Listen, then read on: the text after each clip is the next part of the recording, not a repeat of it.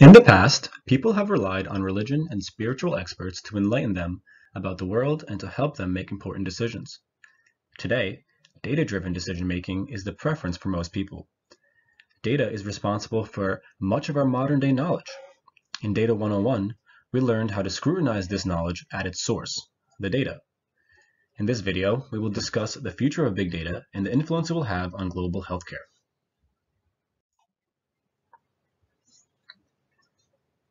Much of the medical knowledge we have is derived from patient health data, not laboratory experiments on lab mice. This principle is found not only in healthcare, but nearly all industries and areas of inquiry. Data is observations of the world around us. Combining this with statistical techniques can provide us with very useful information. However, as we learned in class, it is crucial to be critical of these conclusions, as there can be biases or errors in the underlying data.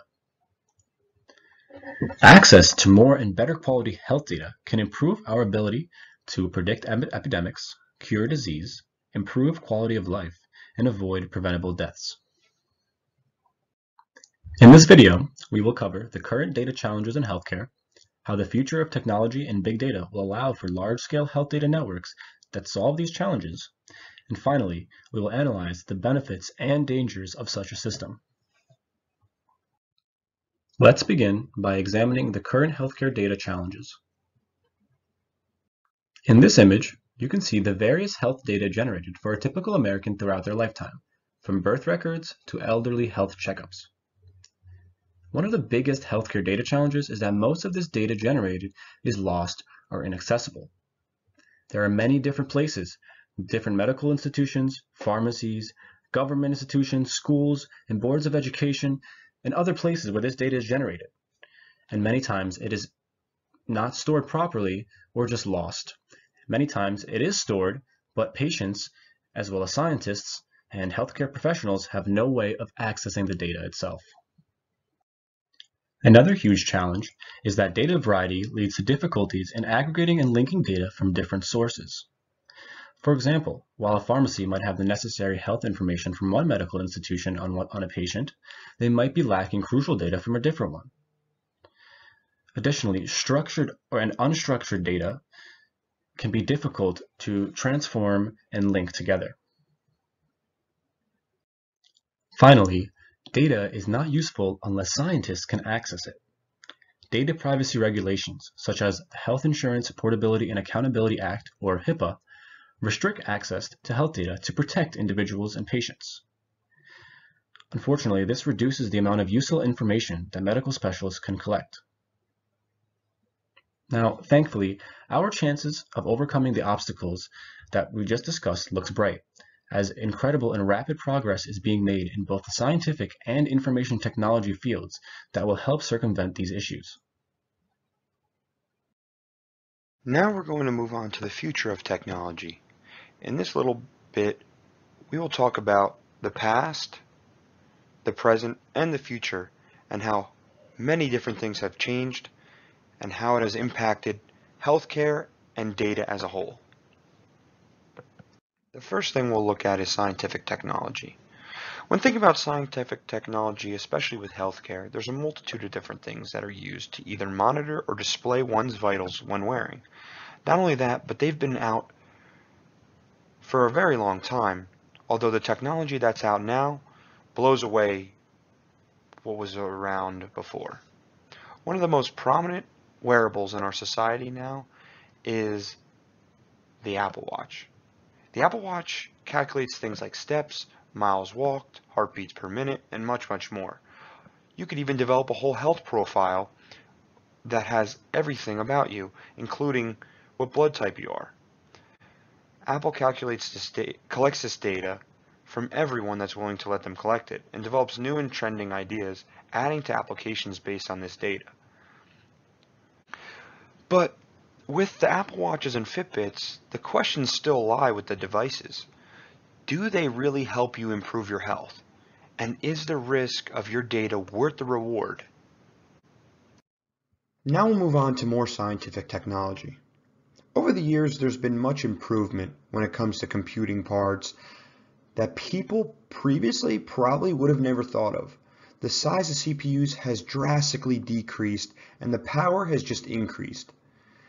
When the iPhone 4 first came out, it was seen to be unbelievable. Now we have a processor that's probably half or a quarter of the size that's doing even more work than that phone was doing. But like I just was saying, the compression of storage size in what we now have doesn't affect the capacity in which it works at. In the bottom right, you can see the IBM 305 made in 1956. This was found on Business Insider, but that's a pretty big machine holding only 5 megabytes of data. Now we have computers holding terabytes. That helps us overcome the first challenge, that most of the data generated is lost or inaccessible. Now, because we're able to have so many of these terabyte hard drives and the next bullet point, cloud computing, we're able to access this data and it's no longer lost. Then there's the making of 5G and just faster internet speeds in general, where data transferring is almost seamless. It helps us now be able to access that data within a moment's notice, whereas before it wasn't so easy. Finally, we'll talk about the future of scientific technology, but not only the future, on how we got there. So now, there's been a lot that's been talked about on how data is stored and how it's affected us as a society up until now. Based on where we started and the pace that we're going at, there's a lot of advancements that are soon to come. As I mentioned before, you can see this picture of the Apple Watch and the iPhone 4. You have CPU speeds that are relatively similar and RAM that is identical. The Apple Watch is maybe a sixth of the size of the iPhone 4, yet it holds the same processing power with probably a CPU that's even smaller. As said by Harvard Medical School, that there will soon be a wristwatch that communicates with tiny electrode implants that can be planted under the skin, providing full, real-time, continuously monitored heart rate. This is just like an insulin tracker where someone that needs their heart rate continuously monitored will only have to wear a watch, and it will be very accurate. Not only that, but Harvard Medical School also mentioned something about Band-Aid sized patches that can be placed on the chest to record information for up to 2 weeks. So you might not need anything placed under the skin, you might just need to replace the Band-Aids. As you can tell, where we're trying to go with technology is only up. CPUs are only going to get faster, storage is only going to be smaller and hold more, and you'll be seeing watches that will blow away the iPhone 4 in the upcoming years. 03. The future of big data. While big data is currently in its infancy stages, the advancements in computer power that we discussed will lead to the following future characteristics of big data. Veracity. The information needs to be accurate and trusted. Misinformation must be avoided. Velocity. Information must be retrieved quickly to avoid wasted time on behalf of both healthcare workers and patients. Variety. Information from many different types of sources should be consolidated, streamlined, and accessible. And volume. The amount of storage must provide limitless room for an increasing amount of patients' information. The 4 V's seem to represent a set of rules that information architects aim to follow. But realistically, they are more so a collection of standards that must be balanced. This is because effective improvements in one V are very hard to implement without disrupting the performance of the system pertaining to a different V. For example, a high volume system with not enough storage can be upgraded, but this may occur at the cost of losing velocity in the processes of information recollection. Revising the format and structure of the aforementioned data may have a much more beneficial outcome.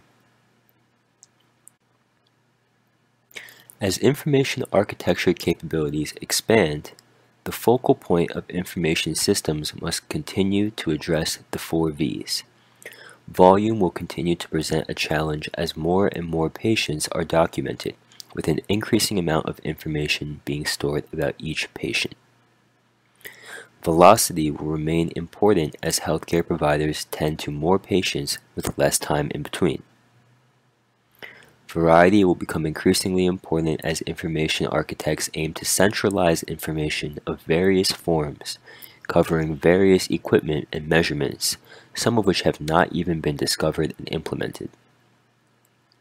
Veracity will be a necessity in healthcare information databases, as a lack of veracity can easily lead to a mishandled patient and quickly negate the positive performance in terms of the other V's. The evolution of information technology strives to address these concerns, but there are other responsibilities that data architects must strive to appease. These include several obstacles that also conveniently start with V, including validity, viability, volatility, vulnerability, value, and visualization. As information networks enlarge, the only way that the healthcare system will be able to keep up is incorporating changes slowly and constantly building on the systems in place and the corresponding training that healthcare professionals have received. This presents a variety of other challenges. Changes can be attained by alternating focuses between the back-end, server-centered technology that public health information systems rely on and the front-end, healthcare professional-centered interfaces that will be necessary for nurses and doctors to utilize in order to fully take advantage of improvements in information technology. As information systems eventually master the foundations of volume, velocity, veracity, and variety, even on an enormously large scale, there will still be potential improvements to refine. For example, the visualization aspect of the information could eventually prove to be the most important, as large chunks of information delivered instantly will still be useless if they cannot be easily navigated by the users that need to. This will require careful planning, development, and implementation on behalf of both healthcare professionals, user interface designers, and information architects. The solution: a large-scale health data network.